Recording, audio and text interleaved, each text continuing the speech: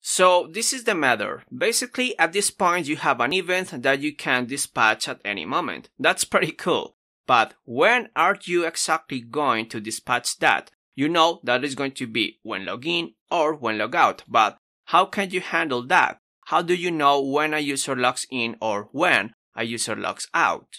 So fortunately for you, Laravel takes care of that. Laravel is going to throw or trigger, let's say, an event when a user logs in and an event when a user logs out. So you just need to, let's say, listen to that event and dispatch or basically broadcast your new event, the one that can be broadcasted on real time with a specific message depending of one or other. So Laravel is going to take care of you, is going to dispatch an event, but that event is not directly broadcasted on real time. So you need to listen one event to then broadcast on real time another event from the session changes. And for that, we just need to create a listener. In fact, two different listeners.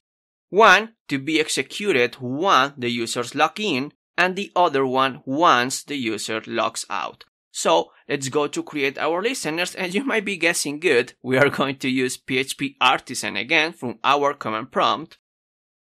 And there exists something called make listener. There, we just need to specify a name for that listener. In this case, we are going to start with the user login 1. And as the name says, once this listener is executed, this is going to broadcast the user login notification using the event that we already created. So let's press enter, and there we have a new folder into our app folder as well, which is listeners. There we have the broadcast user login notification. So what it is going to do? Well, not a lot. We just need to handle the definition of an event. And what is the event in this case? Well, it is just login. So let's type hinting this. Be sure to import the definition. We have this coming directly from Illuminate out events login. And then we just need to broadcast our own event because we are going to dispatch this on real time sending the message. So we are going to dispatch or broadcast a new instance of the message or the event that we created on a previous class, which is user session changed. Let's import the definition.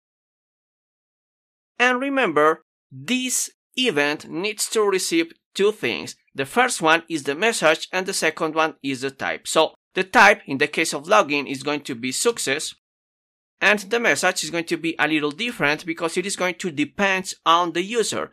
And fortunately, for this login event, we can get access to the user. So let's just start with that. We have the event, then we can access the user and the name of that user. So it is going to say John Doe, test 1, test 2, whatever the name of the user is, and we are going to say this name is online. That is the message. That's all that we are going to broadcast here. So basically, this is going to be the same logic in the case of the logout. We are going now not to listen to login, we are going to listen to logout, which is a different event. So let's go just to duplicate this because it's going to be very similar. But of course, the name now is broadcast user logout notification. So let's copy that. Be sure to change the name of the class here. And then we are going to receive again an instance of logout. Be sure to import the definition. This is coming basically from the same location of login. You can see there. And we just need logout, of course. So there we are going to dispatch or broadcast a user session change, which is good. But this time, the type of this message or this change is danger. To get that in red. And of course, we are saying that the user with that specific name is not online, is of course offline.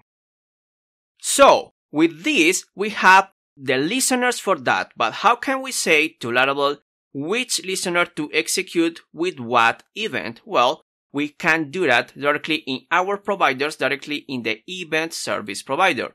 There, you can say which listener to execute after what event. In this case, you can see an example when the event registered is executed, well, Laravel is going to dispatch a listener or called, basically, a listener sent email verification notification. So we are going to follow basically the same.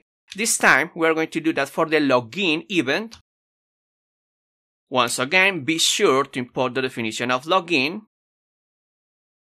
And the only one listener that we are going to dispatch is broadcast user login notification. Once again, be sure to import the definition. That is it. And we are going to do basically the same for the logout. So we have logout as the event. And the listener that we are going to call is broadcast user logout notification. Once again, be sure to import the definition of the event and of the listener. So there you have all the definitions. And once we have this, Laravel knows what to execute once the user logs in and once the user logs out. And then this is going to broadcast the event that we have there. So let's do the book a little. Let's see how it is working, not in real time yet, but how it is working on the backend in the way that we can be sure that this is being thrown or basically handled when that events happen. So for that, let's go to our original event and we are going to add some debug message in the log. So let's do call to log debug. Be sure to add this backslash at the beginning to don't have to import the definition. This is just a temporal method. And there we are going to show the message and basically the same for the type. So once the user logs in, we are going to broadcast or call the broadcast user login notification listener, and this is going to broadcast the user session changed with this message and this type. So let's go to do it. If we go to log in, we have a user created, which is test1. Let's to log in. And it looks like I have a little error, let's say.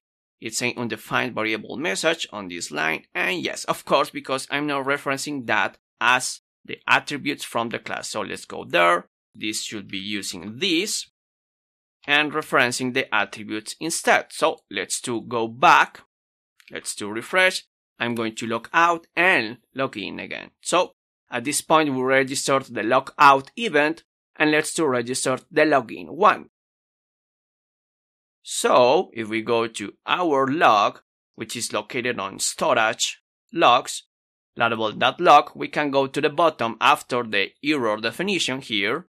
And you can see first, the login one, test1 is online, and the logout one, test1 is offline. Now, if you are saying this, that means that the driver still brings the log, and that is pretty natural because even when we have the .m file saying pusher, if you didn't stop your PHP artisan serve, like me, so you just need to stop that, of course, and start it again. And then this server is going to take into care the latest definition and configuration of the project. That means that if I remove all this content, just to be clear on this, and try to, for example, log out, you are going to see this being broadcasted even when there is nothing listening. And you can see test1 is offline and the type is danger. So this is working. This is broadcasting the event. And now we need to be sure to listen to that from the front end and execute the corresponding actions. So let's see how to do that in the following class. See you there.